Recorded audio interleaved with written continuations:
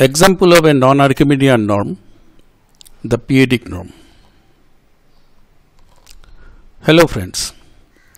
In an earlier video, we discussed some interesting facts concerning non-Archimedean metrics and norms. As a follow-up, we now give an example of a non-trivial non-Archimedean norm. In fact, we talk about the p-adic norm on the field of rationals, where p is a prime. Let p be any prime number and a be any non-zero integer. The p-adic ordinal or the p-adic valuation of a, denoted by odd suffix pa or vpa, is defined to be the largest non-negative integer m such that p to the power m divides a. That is, p-adic valuation of a is defined to be m if and only if p to the power m divides a, but p to the power m plus 1 doesn't divide a.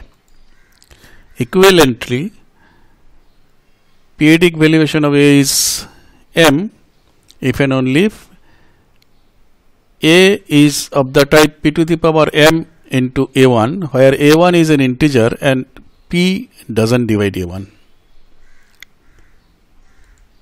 In other words, p-adic valuation is the maximum of all non-negative integers n such that p to the power n divides a. We adopt a convention that p-adic valuation of 0 is infinity.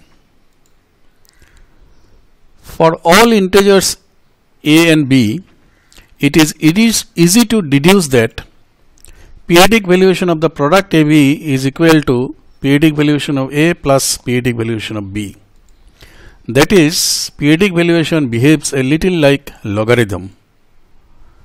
It is also easy to deduce that p-adic valuation of sum of a and b, that is a plus b, is greater than or equal to minimum of p-adic valuation of a and p-adic valuation of b. Okay, highest power of p dividing a plus b is at least the minimum of highest power of p dividing a and highest power of p dividing b. The p-adic ordinal or the p-adic valuation of a rational number x is defined as follows. Let x be equal to a by b, where a and b are integers, b non-zero.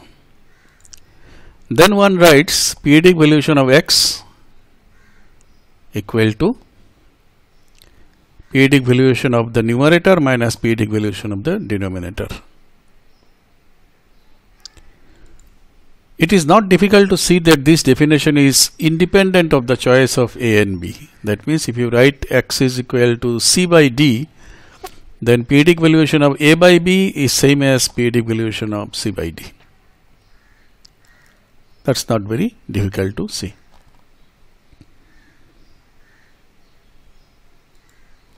Note that if a is a non-zero integer, then p-adic valuation of a is a non-negative integer. Whereas if x is a non-zero rational number, then p-adic valuation of x is an integer, positive, negative or 0. Also, putting x is equal to a by b and y equal to c by d, it is easy to deduce that p-adic valuation of the product of two rational numbers is also equal to p-adic valuation of x plus p-adic valuation of y. In case of integers, we have seen such a expression to be true, but in case of rational also the same expression, that is behavior like logarithm, is true. Given a rational number x, let us now write this quantity, okay, is equal to 1 upon p to the power p-adic valuation of x if x is non-zero, and 0 if x is equal to 0. Clearly this defines a well-defined map, this one, from the field of rationals to the non-negative real numbers, set of non-negative real numbers. Now we are having the main theorem. This map which is here, this is a non-Archimedean norm on Q, the rationals, and is called the p-adic norm on Q. So this is that p-adic norm. So this is a non-Archimedean norm and it is p-adic norm. Okay, and from here only you can see that this norm is non-trivial. Okay, for trivial norm, non-zero quantities should always go to 1, and for 0 it is 0, but here if x is non-zero, this is not always equal to 1. It depends on x. Okay,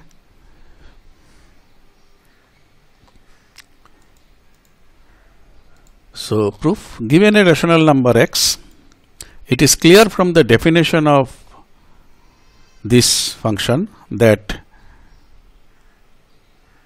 this, I call it p-adic norm. So p-adic norm of x is 0 if and only if x is 0. Okay, that's clear from the definition. See this one. Okay,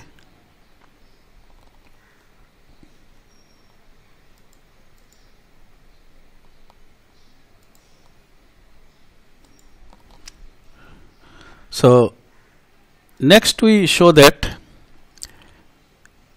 the second property of norm, that is p-adic norm of product xy is equal to p-adic norm of x into p-adic norm of y for all rational numbers x and y. Without any loss, we may assume that xy is non-zero, because if it is 0, then one of x or y is 0, so this side is 0, this side is 0, and so we assume that xy is non-zero, so both x and y are non-zero. Then what is the value of this one, p-adic norm of xy? This is equal to, by definition, 1 p to the power 1 upon p to the power p-adic norm of xy, and this is equal to 1 upon p to the power, this one becomes p-adic norm of x, p-adic ordinal. Okay, p-adic valuation of x plus p-adic valuation of y, and this is equal to 1 over p to the power p-adic valuation of x into 1 over p to the power p-adic valuation of y, and this by definition is p-adic norm of x, and this is p-adic norm of y, and therefore this inequality is true. This equality is true. Finally, we show that this is the ultrametric inequality, the third property, or strong triangle inequality. This will automatically imply triangle inequality. So strong triangulity is to be satisfied for non-Archimedean norms. So p-adic norm of x plus y is less than or equal to maximum of p-adic norm of x and p-adic norm of y for all x, y in Q, the field of rationals. Without any loss, we may assume that x is non-zero, y is non-zero, and even x plus y is non-zero. Otherwise, you see this inequality is trivially true. If x plus y is 0, then this side is 0, and this is of course greater than or equal to 0. And if x is 0, this is y, this side is also y. If y is 0, this is x, this is also x. Okay. So we assume this. Then putting x is equal to a by b and y equal to c by d, we have x plus y equal to, just add this to AD plus BC divided by BD. Therefore, what is p-adic valuation of x plus y? This is equal to p-adic valuation of, because x plus y is AD plus BC divided by BD. So definition of p-adic valuation of rationals gives this, which is greater than or equal to this p-adic value. These are integers, sum of two integers. So it is at least the greater than or equal to minimum of p-adic valuation of AD and p-adic valuation of BC. Minus p-adic valuation BD is written as it is. So it is greater than or equal to. Now this can be brought inside this here as well as here. So it is greater than or equal to this minus this, which is p-adic valuation of AD by BD, and p-adic valuation of BC minus p-adic valuation of BD is p-adic valuation of BC by BD. Now D cancels, B cancels, so we get p-adic valuation minimum of p-adic valuation of x and p-adic valuation of y. Hence it follows that what is p-adic norm of x plus y? P-adic norm of x plus y is, by definition, p to the power minus p-adic valuation of x plus y, which is less than or equal to, because p-adic valuation of x plus y is greater than minimum of this. So minus of this will be less than minus of this, and so minus will go inside, minimum will become maximum, and this one is maximum of p to the power this and p to the power this, and then this is equal to maximum of, this is p-adic valuation of x and this is p-adic valuation p-adic norm of x and this is p-adic norm of y. This completes the proof. Now a problem, let us try to compute p-adic norm of this rational number 35 by 36. So what is p-adic valuation of 35 by 36? It is p-adic valuation of 35 minus p-adic valuation. Here p is 3 of course. So 3-adic valuation of 35 minus 3-adic valuation of 36. So 3 doesn't divide 35, so it is 0, and 9 divides 36. Highest power is 9, 3 square, so it is 2. So it is minus 2. 0 minus 2 is minus 2. Hence 3-adic norm of 35 by 36 is equal to 1 over 3 to the power 3-adic valuation of 35 by 36, which is minus 2, and so it is 9. An application of p-adic norm, here we can show that square root of p is irrational for every prime p. So we'll solve this problem using p-adic norm.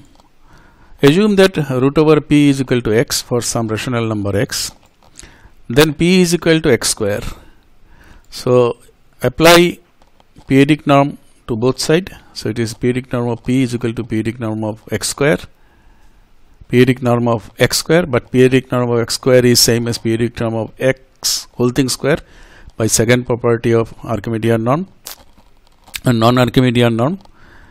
Second property of non-Archimedean norm, these two will go outside, and p-adic norm of p-adic norm of p is 1 upon p, and p-adic norm of x is by definition 1 over p to the power p-adic valuation of x, and this square is outside. But p-adic valuation of x is an integer, so this is equal to 1 upon p to the power twice n, where n stands for this p-adic valuation of x. Okay, so it is some integer, so this is for some integer n. So this implies what? 1 is equal to 2 to the power n. Compare the powers, but this is absurd. Hence this must be irrational. We'll continue our discussion on non-Archimedean norms in our next video, which will be uploaded soon. If you like this video, then please subscribe and share my channel for more of such videos. Thanks for watching.